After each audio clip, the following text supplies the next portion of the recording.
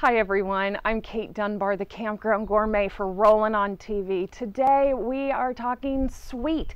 Sweet for breakfast or sweet for dessert. This is a recipe that is perfect if you've never tried Camp Dutch oven cooking before. It doesn't get any simpler than this. We're going to be using a Camp Dutch oven. I'm using my Dutch oven cook table, and we're using fresh fruit, some apples, some pears, and some granola. It is a little bit healthy, but you'll never know it with the sweet flavor of maple syrup, candied ginger, and that warm cinnamon spice. I don't know about you, but when I go camping with my family, sometimes getting fruits and vegetables into my children's bellies is a little difficult. So I try and disguise things as much as I can. With this recipe, you'll be able to create a delicious breakfast that's packed full of granola and nuts and fruit. And you can also use this for dessert over beautiful homemade ice cream. I mean, who doesn't make ice cream when you're at the campground? I know I do. But in the morning, you can add Greek yogurt to this and it would be fantastic. Let's get to the ingredients and then the cooking technique. I have some Honeycrisp apples that this cute little bee is tasting right away for me. I have some canned pears in pear juice. That's the trick. You don't want it in syrup. You want them in the juice because you don't want to add too much sweet to this, and you need the light liquid of the juice so everything starts to cook. I have some melted butter, some maple syrup, some slivered almonds, some candied ginger, and like I said, granola and cinnamon. So let's add this all together, and then I'm going to show you why I'm not preheating a Camp Dutch oven for this. In the bowl, and I'm going to have to disturb this little bee. I'm so sorry. I'm so sorry. You need to go on your way. I'm going to add the Honeycrisp apples. I have 3 of them that have been chopped up. Like I said, I have that can of pears in pear juice. And now I'm going to add in the almonds, the candied ginger. This is always a little bit sticky, so mixing it a bit right now will get all those little pieces distributed throughout this dish. Now I'm going to add in half of the granola. We're going to add it in now so it has that time to soak up the juices from the pears and from the apples. And then we're also going to save this for the topping, so there's that nice crunchy bit at the top of it that gets all nice and golden and toasty. We're going to add some cinnamon. Ooh, the wind's taking it away with me today. About 1.5 teaspoons. We're going to mix this up really well. And now we're going to add in 1/4 cup of maple syrup. This is our sweet. If you don't like maple syrup, you can always add honey. Just mix this around. And we're going to let this sit for a minute while we prep our Camp Dutch oven. Now, like I've said, I already have the fire going. I have my charcoal chimney that still has some hot coals in it that we'll be adding to the top. But why we're not preheating this is because I want everything to warm up at once. We're not searing, we're not sauteing. We want to just cook this slowly, Camp Dutch oven style. But there's a trick. Using a deep Dutch oven is the perfect way to make a crisp or a cobbler because there's a lot of room for steam, and that's what you want with this. We want to trap as much steam as possible. And I'm using parchment paper. You don't have to if you don't want to. It's an easy way to help with cleanup. You can also line your Camp Dutch oven with foil. It's no problem.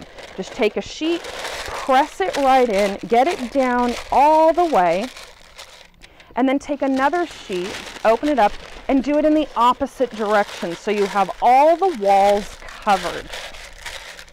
And like I said, this is strictly for cleanup because the maple syrup and the apples, sometimes they can burn on the bottom of it. Sometimes there's just not a way to prevent it. But by having a double-lined parchment paper inside your Camp Dutch oven, that helps with it. So now we're going to take our apples and pears and granola and ginger, the maple syrup, and the cinnamon and add this right to it. Get every little bit. You don't want to leave anything in the bowl. There we go. All right, set that aside. Now it's time to just press everything down into all the corners and then level it out. Smooth the top out. Then you can sit here and you can just kind of push the parchment paper around the side just so you know that it's there. And don't worry, if it catches on fire, it's not going to go into the Dutch oven. The lid is going to prevent that. So you'll just have the char on the outside of the parchment paper, not on the inside. All right, let's take the remainder of the granola and sprinkle it evenly over the top. Oh, that little bee, he's not happy. He really wanted these apples. I think he's coming back for seconds. And I have 4 tablespoons of melted butter. I'm just going to swirl this in the pan really quick, and I'm going to drizzle this right over the top. Not only is it going to add delicious flavor, but it's going to help with the browning for the granola and the apples. Perfect. All right, I'm going to place the lid on this, making certain that the paper is sticking out, pressing it down, and now let's go over to the Camp Dutch oven table and let's see how this is cooked. Okay, so I've brought the Camp Dutch oven that has our apples and pears and crystallized ginger and that beautiful granola over to my Camp Dutch oven table. I have more heat at the base of this Camp Dutch oven than I do on top. I have just a little sprinkling of it because I don't want to force a ton of heat down through the Camp Dutch oven, because that would cause the granola to burn. And that is what I'm trying to avoid here today, and that is what I'm trying to show you today. So by having a stronger heat source down at the bottom, it's going to cook those apples and force heat up through the Camp Dutch oven. I'm going to give this about 10 minutes, and then we'll come on back and I'll show you how to do a rotation and check.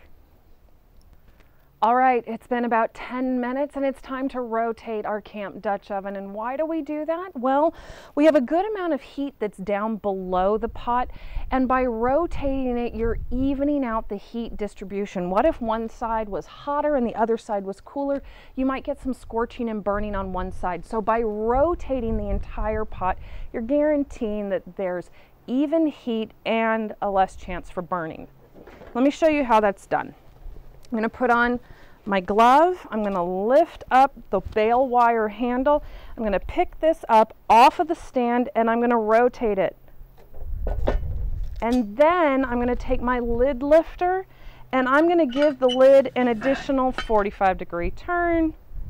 And now we're going to let this go 10 more minutes and it should be done. Okay, well, our second 10-minute time has finished, and now it's time to take a look and see if our pear and apple crisp is finished. Oh, it's beautiful. Oh my gosh, it is perfectly golden all across the top. The apples still have their pretty pink color, and that's what I love about Honeycrisp apples. They're going to keep their shape, and more importantly, they're going to keep that beautiful pinky red exterior color. Well, I don't know about you, but I'm ready for a taste. And like I said, this is something that's excellent. Oh my gosh, it's so soft and just perfect. This is excellent for breakfast and just perfect for dessert. And the nice thing about the cleanup, since we've lined it with parchment paper, is that as soon as it cools, I'm just going to be able to lift this right out, rinse off my Dutch oven, clean it, season it, and then get it ready for its next use. While this cools just a little bit, let me give you a trick about apples. You know, whenever you slice them, they turn brown and they get mushy. There's a way, a very easy way that I learned back at my home ec class back when I was in 8th grade, and it's not using lemon juice. Everybody seems to be using that, but guess what? When you're cooking with cast iron, you can't. It's a reactive acid, meaning that it reacts to the cast iron, and what could happen is your food could end up black. You don't want to serve an apple crisp that's tinged with gray and black. So here's the trick. When you're slicing your apples, fill a bowl with cold water and add about 2 tablespoons of honey to it. Whisk it really well so it completely dissolves.